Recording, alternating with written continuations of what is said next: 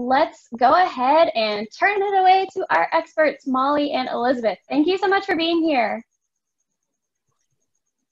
Thanks. Hello, everybody. My name is Elizabeth Reese, and I'm an assistant curator of the Fish and Invertebrates unit here at the museum.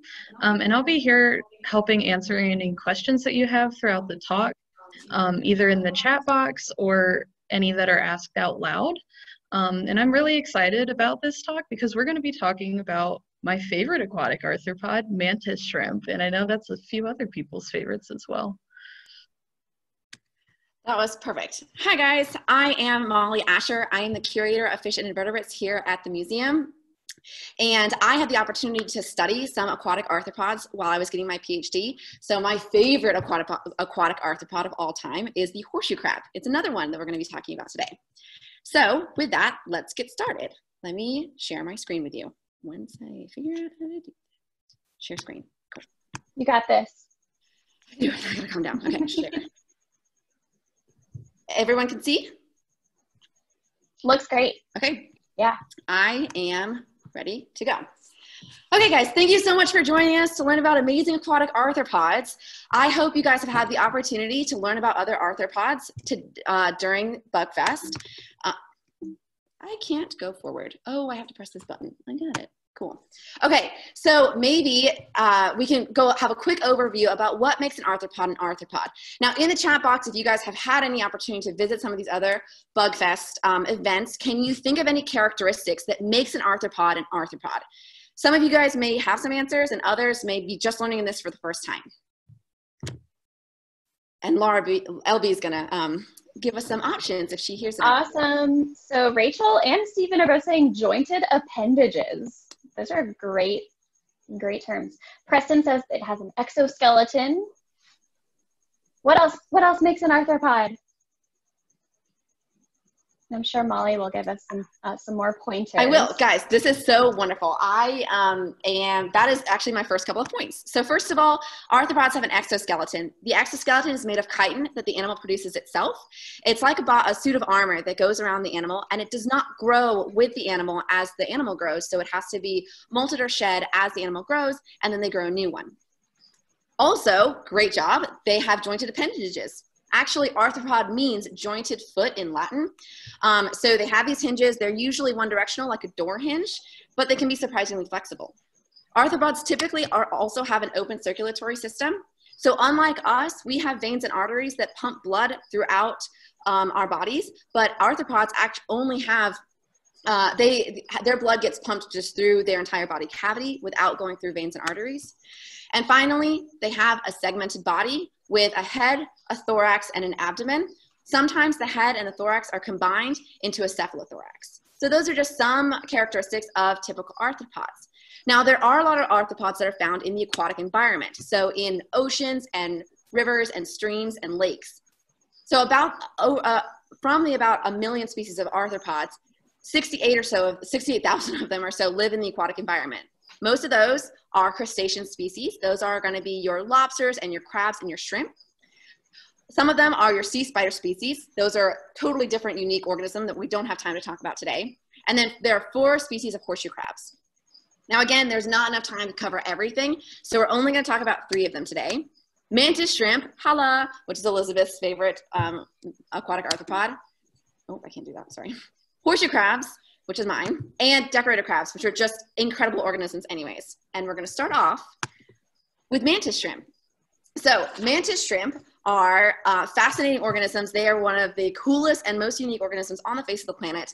They have many different names. They're called prawn killers or sea locusts, or in the aquarium trade, they're known as thumb splitters.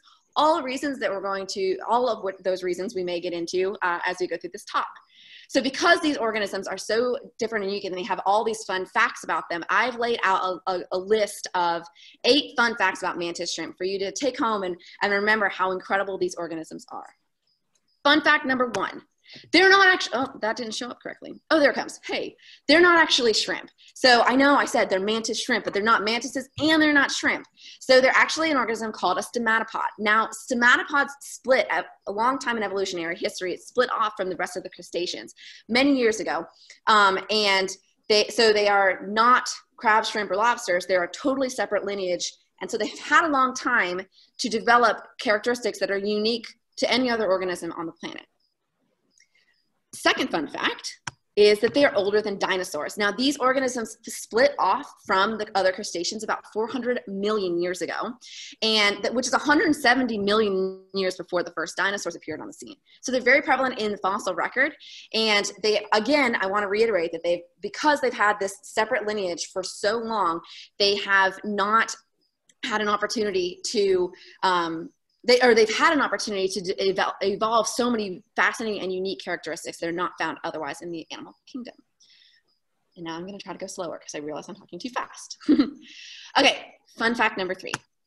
Their species are classified by their murder method. Now, first of all, I don't mean murder. I mean the way that they are going to catch their prey. And there are about 450 species, and some of them are spearing organisms and some of them are smashing organisms. Spearing organisms also tend to live in soft substrates, whereas smashers or clubbers tend to live in harder substrates, and all of them live in little burrows inside the ground. So does anyone, and we're going to get into this in more details in a little while, but you've got spearers and you've got smashers. They also differ in the types of food that they're going to go after. Can you guys take a guess at which one of them is going to be better at taking on things with hard shells? And that's probably too easy of a question because the picture kind of shows it. But oh yeah, it does kind of show it. Okay, Preston thinks smashing, and so does Ruxin and iPad. Great job, guys. I really appreciate it. I realized that I could have picked better pictures for this, but yes, the smashers are very good at going after hard substrates.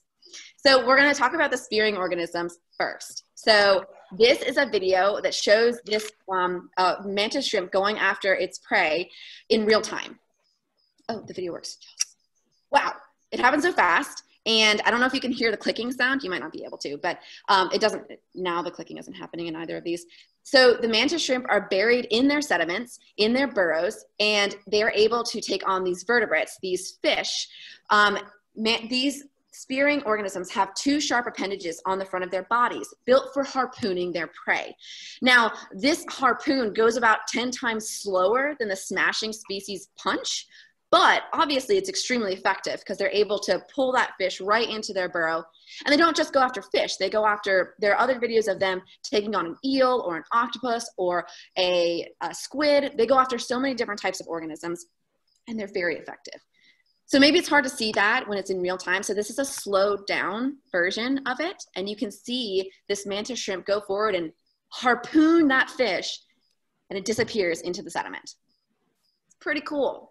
And I would say smashing mantis shrimp are pretty awesome. However, clubbing mantis shrimp are even crazier. I meant spearing animals. I might have said smashing, whatever. The smashing ones are absolutely incredible. And because they're so unique and incredible, it is actually our fun fact number 4, that some mantis shrimp have extremely powerful punches. And I know, you're like, okay, they're powerful, but no, they're really powerful. Let me explain how. Well, let me show you a video first. So this is a video, you can hear it. Sorry if it's loud, I'll just be quiet. See that clicking sound? That's the sound of its club going forward. And it is very effective against crabs and shells and mussels. Listen. Did you guys hear it? It sounds like a snap to me. Yeah, that snap that happens, you can actually hear these snapping sounds on a coral reef. If you ever have been snorkeling on coral reefs or diving on coral reefs, you hear this like almost crackling sound in the water. And that's the sound of a lot of these mantis shrimp, but other types of snapping shrimp, that it's just the sound of them snapping their claws or going after a predator or a prey item or something. So that looks pretty impressive. Let me walk it down for you. So not only are these punches very fast, but they're also extremely strong. But how fast and how strong are they? They go forward at 50 miles per hour with 160 pounds of force. The acceleration is quicker than that of a .22 caliber bullet, and it's 50 times faster than the blink of an eye. So these clubbing animals have this modified club that's like, it's called a dactyl club, and it is used for punching prey, punching or smashing them, and breaking into shells specifically. So how strong are these punches? It breaks the shells of prey and the claws and all of that stuff that you would think it would. But it can also break human fingers to the bone, which is why in the aquarium trade, sometimes they're called thumb splitters. But it can also break aquarium glass. So they don't make great pets if they are in an aquarium that's made of glass, because they will actually shatter that glass.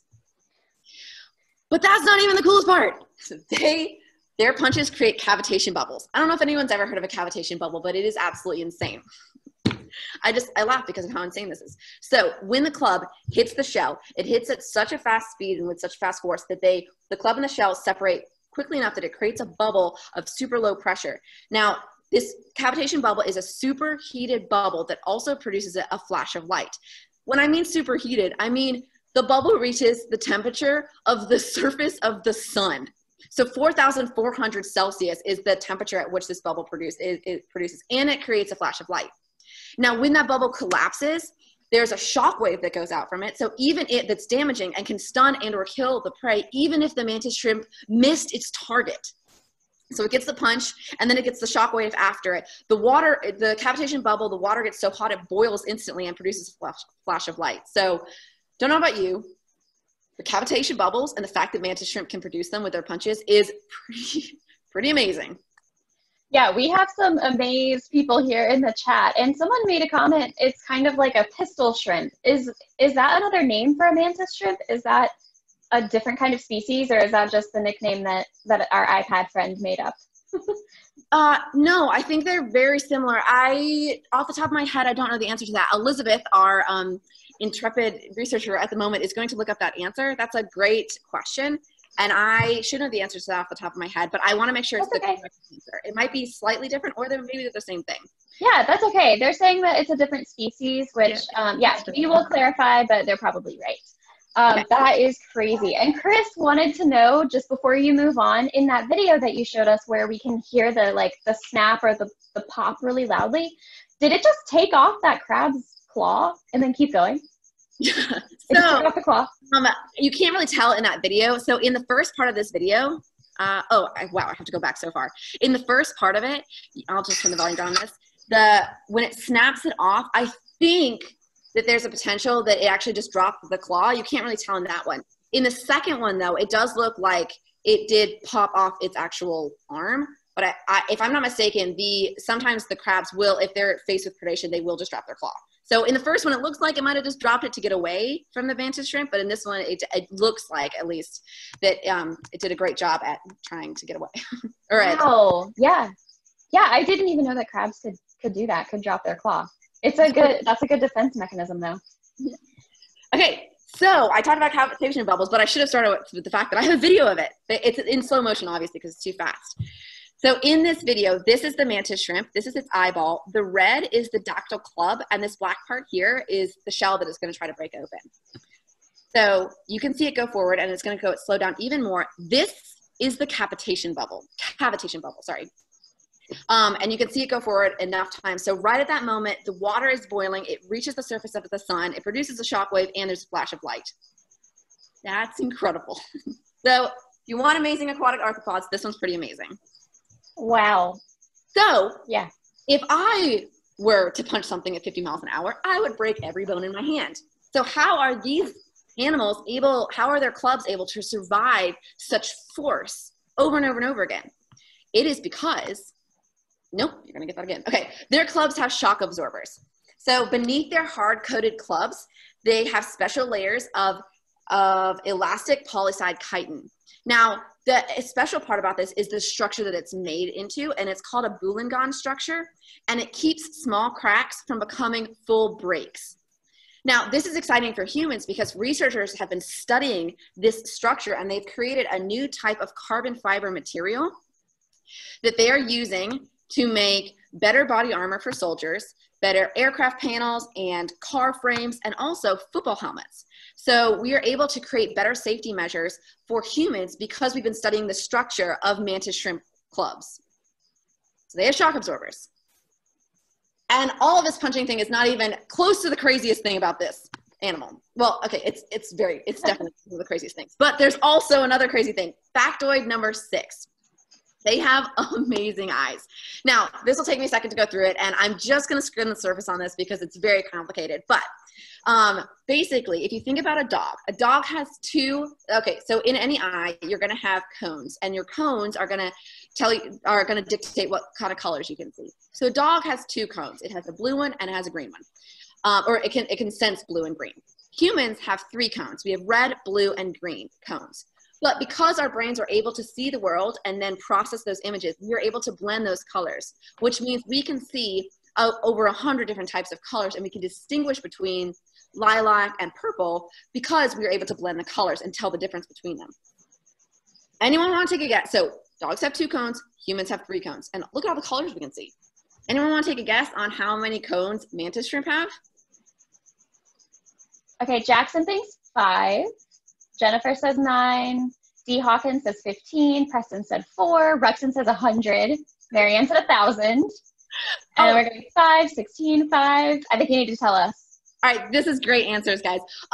So there's a little bit of debate at first whether it was between these 2 numbers, but between 12 and 16 cones, which is an enormous amount. Think of how many colors that we can see with just 3. They have like 12 cones. How insane is that? So it's pretty exciting. And oh, I'm sorry, I'm supposed to show you the picture. Sorry, there you go. Not only can they see all these different colors, they can also see UV light and infrared light. So for a long time, researchers thought that mantis shrimp had the best, they were deemed the, the king of color vision for all of the animal kingdom, that they had the best color vision ever. However, they're actually not very good at determining, at differentiating between different colors. In some experiments. And they think it's because, again, this evolutionary lineage that went off totally separate from any other animal, their brains work differently than ours. Whereas our brains are able to process those images and blend those colors. They think that mantis shrimp brains act more like a satellite, where they see the image and it goes right to their reaction center, so they can respond almost immediately to their environment, but they aren't able to really process those colors and blend them. That's the hypothesis, is that these animals aren't actually blending those colors. So they actually can't see all those fascinating colors that we think they would be able to if they had 12 or 16 color cones. But it's still pretty incredible how much they can see, because they can also see UV light and infrared light. However, additionally, not only can they have all these colors, but they also, each eye can move independently. My little square is covering that area. So you can see in this GIF that their eyes are moving separately. And this allows them to have trinocular vision, which means it can gauge depth and distance on its own by focusing on objects in 3 separate regions of its eye. And it can see polarized light. Now, this whole thing is like very, very much something that is hard for me to understand, but they can see polarized light, and especially they can see circular polarizing light, which is unheard of in any other animal in the animal kingdom. No other animal can see circular polarizing light. And because of that, they have all these things that they can do with the ability to see this light. And we're going to get into them in the next factoid. But it also gives them the opportunity, potentially, this type of eye would allow them to tell the difference between cancer cells versus healthy cells, because cancer cells reflect light differently than do healthy cells. So they would be able to basically tell if a cell or if a tissue is cancerous before it turns into a tumor. And now researchers are actually creating a prototype sensing camera that would be able to take pictures and use the technology that they would get from very similar to the eyes of a mantis shrimp, to be able to look at tissues and decide if the tissue is, and tell if the tissue is healthy or cancerous before a tumor is even available or even there to be seen, which is pretty incredible. However, I don't think that the mantis shrimp are probably diagnosing cancer. So they do other things with this ability to detect circular polarizing light. One of which is the fact that they have a secret language using this ability to detect circulating polarized light. So horseshoe crabs, that's next, just kidding. No, I'm not kidding, I'm sorry. Okay. It's okay. Mantis shrimp, I'm getting ahead of myself. Mantis shrimp such as the species, the tiger mantis shrimp, is covered, and other species as well, are covered in these iridescent spots.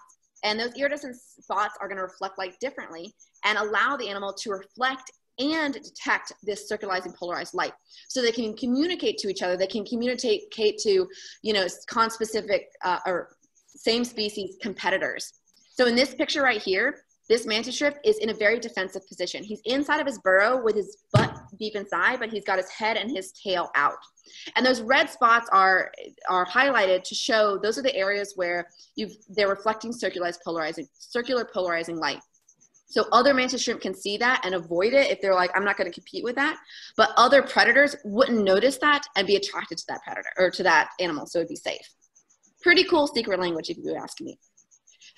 And our final factoid for today is the fact that some species mate for life. And it seems normal, but actually in the crustacean species, it is very unusual for something to mate for life. And so it's going to share food, shelter, and raise their offspring with the same individual over the course of its life. This is very beneficial for organisms that live on the outskirts of reefs, like some of these mantis shrimp, where they're not living in the heart of the action. So if they have their partner with them on the outskirts, they have everything they need. They can catch their food, they have their mates, everything on the outskirts without having to risk going into the center of the reef. And these pictures show the eggs that these mantis shrimp are able to produce, which is a lot, which is pretty exciting. So that was so much information in a very short amount of time, but hopefully you understand why Elizabeth thinks that this is her absolute favorite aquatic arthropod of all time. Does anyone have any questions? Not that we've already collected them. Yeah. Yeah. So we've answered some of the questions along the way, but we did have several other questions, and I also want to say that you have done a great job making the mantis shrimp sound amazing, because they are. Rexon even said that he wants to be a mantis shrimp. So,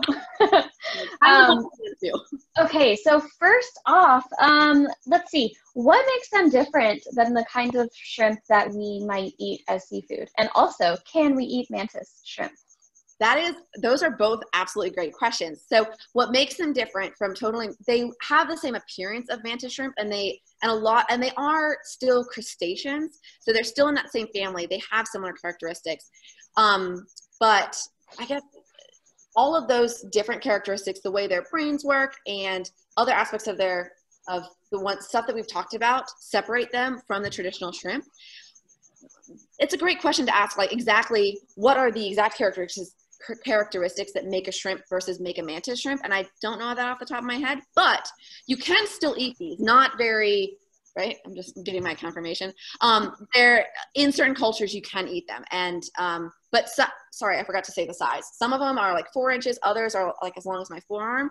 So depending on the size, you might not want the snack sized, but the bigger ones would have enough meat on it to eat in certain cultures. Right, and I imagine they might be harder to catch, and they also might be, harder to find. So Jennifer wanted to know, where do they live? That is a great question. They are found all over the place, and they in all different areas of the world, depending on the specific species. So some are coral reef species, some are found elsewhere. And Elizabeth is here to answer some of these questions because she is the expert on this. Take it away. I'm muting myself. Wait. Yeah, so there's a species that is actually native to North America called the American mantis shrimp that's found all the way from Massachusetts to the Gulf of Mexico. So you can probably find them in North Carolina. And there was a news article that was from a few years ago that somebody actually saw one washed up on the beach. Wow, that is super cool. Okay, that's okay. I know we have a lot more to talk about, so I am just going to do 2 more questions about our mantis shrimp, and then after that we'll move on to our next cool creature. And if we have mantis shrimp questions, we'll answer them in the chat or save them for the very end. So our next 2 questions, do they carry their eggs around with them, or do they have a nest? They carry their eggs around with them. It's going to be, it looks like in that picture that it's holding it very much right there, but they're like a lot of other crustaceans. They're going to carry it in their swimmerette area, like underneath their body. And it's not too distracting, but they very much do stay in their burrows. So they create this little crevice of a burrow, and they spend a lot of their life in there unless they're out hunting. So yes, they're still going to be kind of attached to them, but they're also in their burrow. So it's kind of both, if that makes sense. Mm-hmm. Yeah, that does. Okay, and then this was a question in response to the slide about their eyesight. So, because it sounds like they have a lot going on and they sound really intelligent. So how big is their brain compared to, body size? I do not know the answer to that at all. I apologize. I couldn't even venture a guess. I think Elizabeth might be able to check back in later and answer that question, but I currently do not know the answer. But that's a great idea because they do seem like very intelligent organisms. Yeah, and I think as a, human society, global human society, we're learning a lot more about different creatures and just learning that a lot of them are more intelligent than we ever previously thought. So I can imagine that that might be the same case for the mantis shrimp. All right, so there are a couple more questions, but like I said, we're going to save them for the very end, and we're going to talk about our next critter so that we have enough time. So go ahead. Thank you so much. I appreciate this. Okay, our next one is horseshoe crabs. That's why we have to move on to the next one, because I just love horseshoe crabs so much. Has anyone here seen a horseshoe crab? Oh, okay, lots of yeses. Rachel, Marianne have seen them. I feel like, Sam. Yeah. Yeah, I feel like they are more, you're going to be more likely to see these than you are to see the mantis shrimp, because these actually come on shore. So, oh yeah, and this time, instead of doing the 8 fun facts, we're going to talk about a lot about them, and then we're going to discuss why they're super important and how they're threatened and what we're going to do about it. So first of all, horseshoe crabs aren't actually crabs. They're much closer related to spiders. This is a phylogenetic tree. So if you remember from earlier, I said that there were 3 species or 3 groups of aquatic arthropods. You've got your sea spiders, your horseshoe crabs, and your lobsters, your crustaceans. So these horseshoe crabs are much closer relations to, to the arachnids, so the scorpions and the spiders. So these horseshoe crabs are much closer to the arachnids. And actually the arachnids are very closely related to horseshoe crabs and farther related to the sea spiders. So the terminology and the wording is pretty funny there. There are currently 4 species of horseshoe crabs that are still alive today. There's 1 species in North America called Limulus polyphemus, and there are 3 species that live in the Indo-Pacific. All 3 species have very similar ecology, morphology, and serology. Serology is an examination of their blood serum. So we'll talk about why that's important in a little bit. Horseshoe crabs are ancient. They are even older than the stomatopods. They are the only members of a group of animals that first appeared about 450 million years ago. And they've been around here for a really, really long time. They are the closest living relative to the now extinct group of animals, trilobites, which used to be very, very prevalent in the ancient Earth. And you can still find fossils of them all the time. The trilobites were very prevalent at that point in time. So now we're going to talk about horseshoe crab anatomy, because I was like just a little bit on there. But I'm going to actually stop sharing my screen with you so that I have some samples here that the museum has. So I want to actually show you to them in person. So I'm going to stop the sharing. Perfect. Did that work? Yeah. Yeah. You're taking up my whole screen. Cool. So all right, bring out the specimens. Okay, cool. So this is a horseshoe crab molt. It's right here. So if you guys can see this, you can tell it's a molt because there's like a gap right here where the horseshoe crab crawled out the top. So horseshoe crabs have 3 different parts. The top part is the, the top part is the head, or the prosoma. It's actually a cephalothorax, and it houses the eyes and the heart and the brain and the nervous system and the legs and everything. So and has eyes, and we're going to talk about the eyes in a second. So on the back side of this, underside of this, you can see all of their legs. So the horseshoe crab has 10 pairs of walking legs on the underside of their bodies, and each ends in a little pincher like that, except the first 4 do. And then the last one has this, it's like a leaf-like structure, and it helps the horseshoe crab to burrow into the sediment or move sediments around. The mouth is right at the very center of all of its legs, and there's little bristles on it that help direct food into the mouth. Now, the second part of the body right here, sorry, I'm being careful with this. Oh, sorry, one more thing about this is that you can tell the difference between a male and a female horseshoe crab by its first pair of walking legs. This is a female, and if you can see, the first pair has the pinchers, just like all the other legs. But males have a modification on the first pair, and that's, can you see it here? It's this little boxing glove thing. So this boxing glove allows it to attach to the female during reproduction, which is pretty cool. So that's, if you ever want to tell the difference between a male and a female, that's the easiest way, but also females tend to be a lot bigger. So, because they molt a couple more times.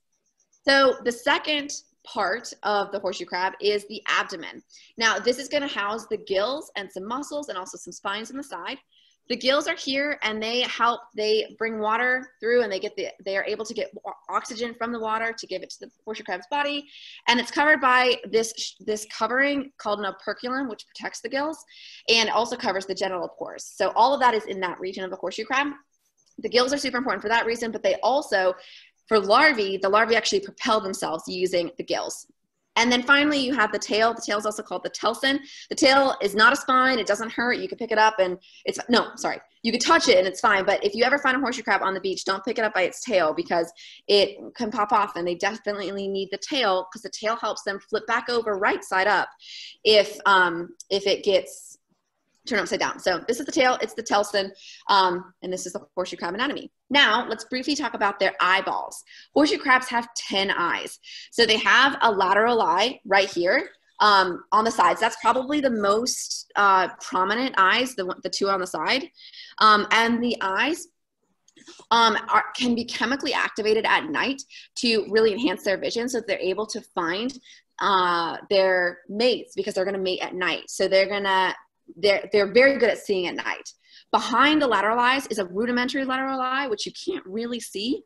And then at the front, you see this like bump part here. You can actually see it better on this mold. There's a little bump right at the front, this bump right there. Now that has 3 eyes on it, and those 3 eyes all help to detect UV light, which helps the crab follow the lunar cycle, which is important for its life cycle. And finally, and there's a few more. So there are 2 eyes right near its mouth, but the function of those is relatively still unknown. So right now we're already at 9 eyes, and the last eye isn't really an eye. The telson just has a lot of photoreceptors on it, which help to synchronize the light and the dark cycle. So it's not really an eye, but we call it an eye as like the 10th eye. And one final thing I want to show you, the gills there's a lot of layers in the gills. So actually in this molt, you can see how they've kind of come apart, and you can see all the numerous layers that are used to help get the oxygen from the water so the crab can use it to breathe. Okay, that is a lot of information about the anatomy. I'm going to start sharing my screen again with you right now so that we can talk about the life cycle. Perfect. And while you're doing that, we had a question, which I certainly didn't know the answer to, but you might. Horseshoe crabs, are they the oldest species that is still alive on Earth? You know, that like hasn't gone through many changes and evolved from what it used to be? That is a great question, and I do believe that is true. Elizabeth's going to check that out and confirm it. But that was my understanding. But it could be that there are some random species that are around that have been around for longer. But to my knowledge, yes. And we'll know that answer very soon. Wow, okay. Is it true? It is true. Whoa. This is Elizabeth here. She's amazing. That is so exciting. Okay, continue. Okay, perfect, guys. Now we're going to talk about the horseshoe crab life cycle. And this is probably the time that you're going to see the horseshoe crabs. So horseshoe crabs typically live in the water for most of their lives. They come onto the shores to mate in this massive spawning aggregation. The biggest spawning aggregation occurs in the Delaware Bay, so around Delaware and Maryland and New Jersey. So horseshoe crabs spawn according to the lunar and the tidal cycle. They during the spring and the summertime, they all come to the beach a few days before and a few days after the new moon and the full moon at night at high tide. So because of all these characteristics, all of them are able to come. They know based on the environment when to come up onto the shore to lay eggs. So the males will use their little boxer appendages to attach to the females. The females will dig a hole in the sand and lay their eggs, and the male will fertilize it. But there's oftentimes not just one male. There's all these males that are around it called satellite males that are also trying to fertilize the egg and in some cases that works. So the female can lay up to 120,000 eggs a season in several different trips to the shore in several different batches. And the eggs look like this look green. They're green, and you find them on the seashore. They're usually buried, but sometimes the waves can wash them up. As they develop, the shells become clear around the embryo, and you can actually see the embryo moving around inside of the shells. And this is a video that I took when I was in grad school, so it's not the best video, but we had these in our lab. So this is a clump of the horseshoe crab eggs, and they're at the stage where it's very clear. So a lot of this movement that you see down here are the embryos moving in their shells, but some of the larvae are available, and you can see one that actually, sorry, don't know what happened. Did that go forward or back? That's okay. There, I pressed this button, sorry. And you can see the larvae actually move. So if you see that, watch this larvae right here, all these others are moving, and it's gonna swim. So during the larval stage, they are mobile in the water. I know it's a terrible video, but it's using its gills, flapping them like this in order to move through the water column. And so they are not stuck on the bottom, they are moving around and swimming all through. A lot of times they swim upside down. And for some unknown reason, if you shine them with a UV light, they glow bright green, which is when we were trying to collect them, that's how we found them. Pretty crazy stuff. That is so cute, I have to say. I know you said that was a bad video, but I think it's excellent. I've never seen the larvae swim around like that, and it's so cute. I love them. They're so adorable. Wait, I have a cuter video coming up. It's so cute. So this is the larval, this is the embryo stage, and then they turn into these larvae, and that takes about a couple of weeks. And then after another couple of weeks, they're going to molt again into their second instar, at which point they develop their tail and they go to the bottom, and they're really mostly walking across the bottom. And I have a video. They're so cute. They're like this big, and these are different. So you see a couple of them. One of them is burying through the water, or burying through the sand. And these are, this one and the one that was over there were probably at different instars. And so the instars are the different molts that they're going to go through. Nope, that's going to happen again. Cool. So as they molt, they're going to get bigger and bigger. And we have some examples here at the museum of what that looks like. So we have a vial of the eggs, and you can see how big they are. I'm going to shake them up. So they're yellow because they're preserved. They're not normally yellow. Do you guys see these eggs in here? So they're pretty small. And then after they molt a couple of times, they're going to get a little bit bigger. And so we have them when they're bigger. And the ones that I just showed you in the video are much smaller than this. So this is probably a few months old. And then they molt again, and they get bigger and bigger. And the museum has a lot of different samples of these. And they get bigger and bigger as they molt. And then they get really big. And you end up with something like this. This thing is like way bigger than my head. And this is not even the full horseshoe crab. This is just the cephalothorax. It's missing the abdomen and the telson. But can you imagine how gigantic? This is obviously a female because of how ginormous she is. And there's nothing on the backside. This is just the molt. They can get massive. So they live to be up to 20 years. They reach sexual maturity at about 10 years of age, and they molt about 16 times in their life cycle, but the females molt like 2 extra times because they get a little bit bigger. And they molt by crawling right out the top of it, and then they mate, and they go back, and they start the cycle all over again.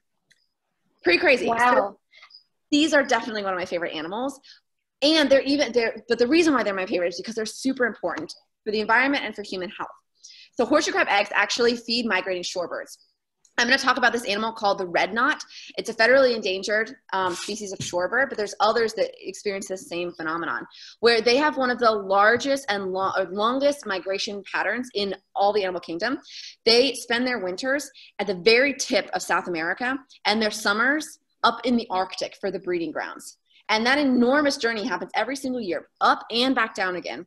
And the biggest stopover and the most important one is right in the Delaware Bay, and they've evolved to match the flyover time at the time of the horseshoe crab spawn, so that they can land and they can gorge themselves on horseshoe crab eggs, and they can double their weight in a very short amount of time in order to make that final journey up to the breeding grounds.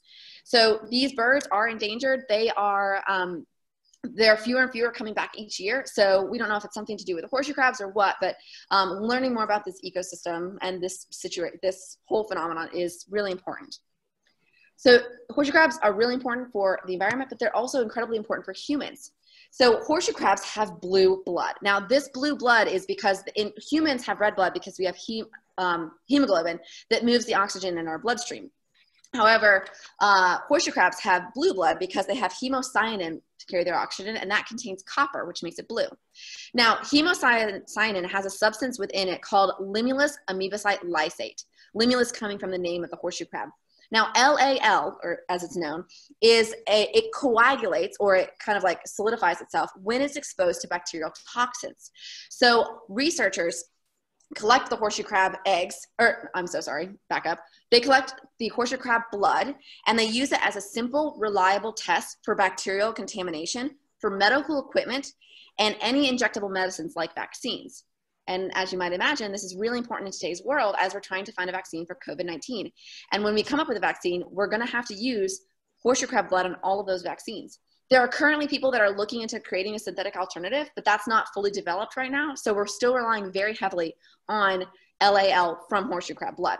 Now, because of this, horseshoe crab blood is extremely expensive. And it looks like this. Sorry, I forgot. I have a vial of this. It is amazing. Whoa. And you want to take a guess at how much a gallon of horseshoe crab blood is worth? 1 gallon. This is not a gallon, but 1 gallon of horseshoe crab blood. Does anyone have an idea? Deb says a lot. It's worth a lot.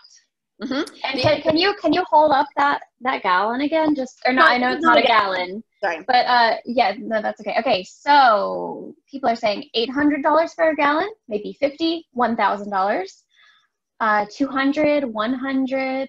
Jennifer thinks 1,200. Deb says 1,500. Have we gotten close? Nope, not even remotely close. Nicholas says 50,000. That's the closest. It's actually $60,000 for a gallon of horseshoe crab blood. This is probably expired, so it's not worth that much, but like it is amazing. This stuff is phenomenal. And it's so important because we have to use so much of it if you've ever had a vaccine, if you've ever had a surgery, an injection, an implant, anything that has been put into the human body has been tested with horseshoe crab blood. All of it. Horseshoe crabs are so important. And this process takes out about 30% of their blood each time. And the mortality rate is about 15%. So we do need it, but it is hurting their population numbers. So we're trying, a synthetic alternative would be great. So yeah, again, oh, sorry. Sorry, that actually brings me to a great question that Deb asked in the chat. What are the bioethics protocols around handling this kind of application for their blood? That's a great part. Oh. Yeah. How do they minimize how many of them die? That's a great question.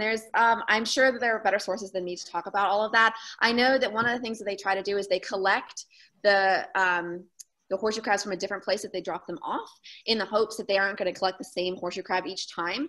But, and there's all these safety procedures. I mean, 85% of them live, which could be good, but in my personal opinion, I think that's a lot, that the mortality rate is rather high. And I'm sure that there are other safety precautions that I don't know full of. I know that they tried not to collect the same horseshoe crab a bunch of times in a row. But one of the questions that our research at my lab had was, do horseshoe crabs imprint on a beach? So if you are collecting from the same beach each time, are the same horseshoe crabs going back to that beach? But we don't know the answer to that yet. So there are a lot of questions still to be had about this, but it is extremely important. Yeah. Yeah. So it does sound like, like you said, a synthetic version of this would be ideal. And Rachel points out that there's some research at UGA, Marine Extension, about farming horseshoe crabs for this purpose. And Deb pointed out they can tag them and trace them. So tagging them, of course, so that they can mark who they have already collected blood from, so that they don't draw blood again. Perfect. And man, lots of fun people with who have had fun jobs here in the chat. Deb did a thesis for RFID chips on cane toads, has worked with herps. That's great. And Molly, I just wanted to point out that we're at 5:45, and I think we have gotten to all of our questions.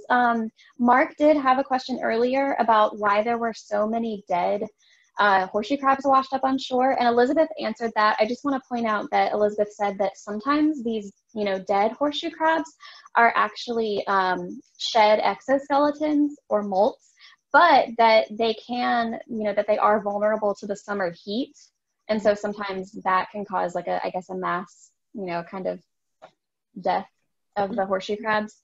But yeah, did you want to add anything else about horseshoe crabs before we move on?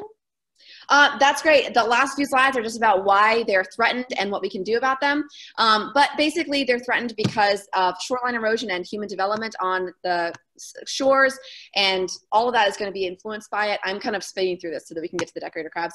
They are harvested for the eel and whelk fisheries, so managing that harvest is really important.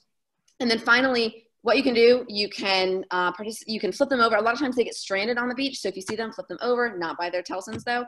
Participate in surveys, and there's a website called horseshoecrab.org that is a phenomenal website for everything horseshoes and horseshoe crabs, and it's run by a conservation organization. So check it out if you want every single question you want answered about horseshoe crabs. Questions? That is awesome. I do want to say that we can email all of the registrants with this information, because I think we would all love to know how we can continue helping horseshoe crabs. And I believe there are some other resources that Molly has created that we can email to you, yes. Molly and Elizabeth.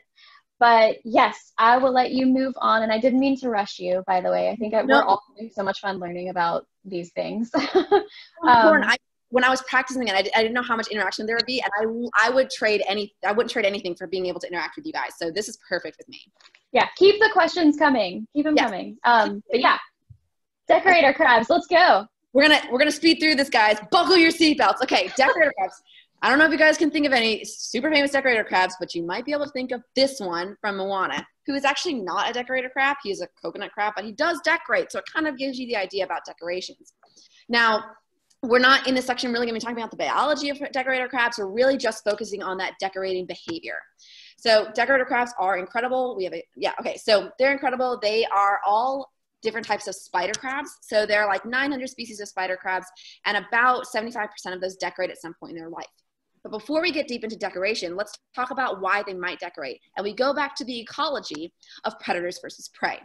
Now, if you think about things, predators versus prey, there are a lot of ways that the prey might be able to react to a predator, either how to keep a predator from detecting it, how to escape from a predator if it does detect it, and how to survive an attack by a predator. So some of those strategies, and you can think about them in your head, this is a very short list, but there's a gazillion strategies, are fight or flight, the typical one that we think about. There's also hiding in a shelter, or deception, maybe like a possum plays dead, so it deceives the predator. Intimidation, maybe it's posturing to make itself look a lot bigger, or camouflage, so it's hiding in plain sight. Maybe it has mimicry, which is an involved similarity between organisms, so it looks like something's venomous, but it's actually not. Misidentification, where the predator doesn't even realize it's a crab. Chemical defense, where it's going to have toxic substances that are emitted from it, so that it actually is dangerous to the predator.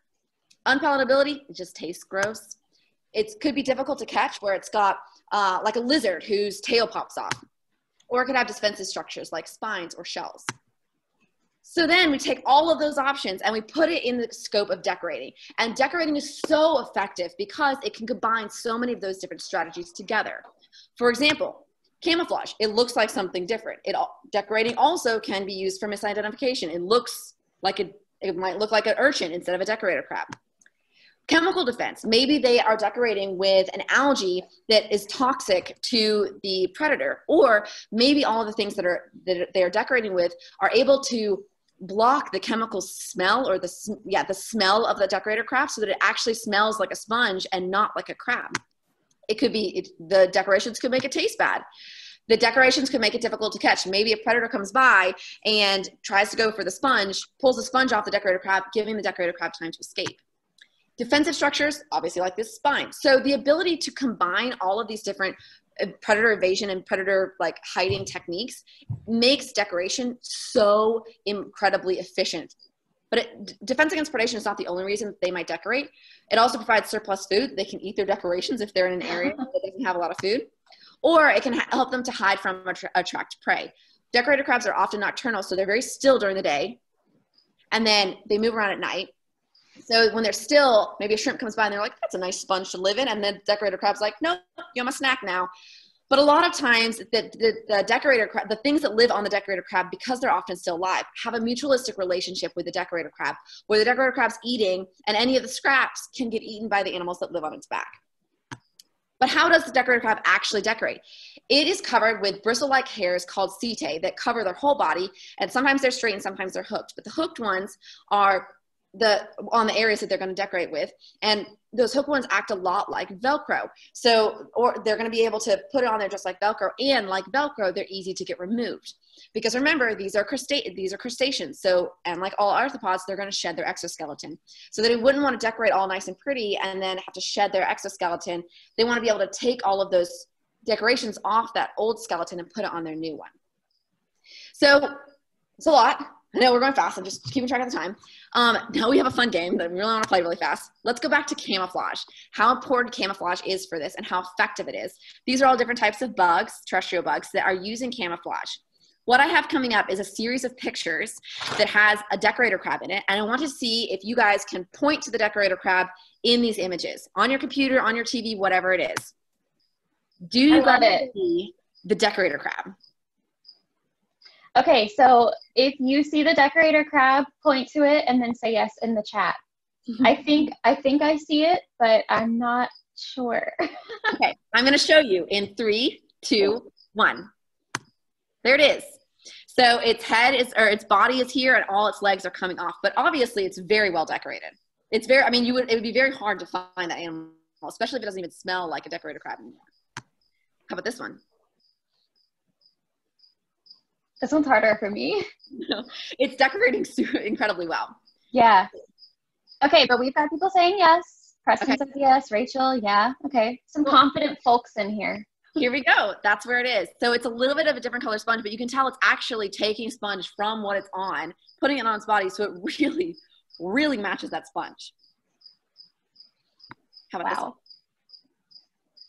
We're going kind of fast on these because it's exciting, but can you guys point to the decorator crab? Maybe this is easy. Let's give them just another minute. I can definitely do that. Not literally, but I want to make sure that there's time. Okay, I'm done. Yeah, no worries, no worries. Okay, we've got a ton of people who have found it, so, or think that they've found it. Okay, this one might be easier. Yep, so its eyeball is right here. It's got its like nose part, it's called a rostrum, it's right here, and then its legs are kind of sticking out. And it's obviously, all of it's surrounded by these anemones, so it fits in really well. All right, I'm gonna wait.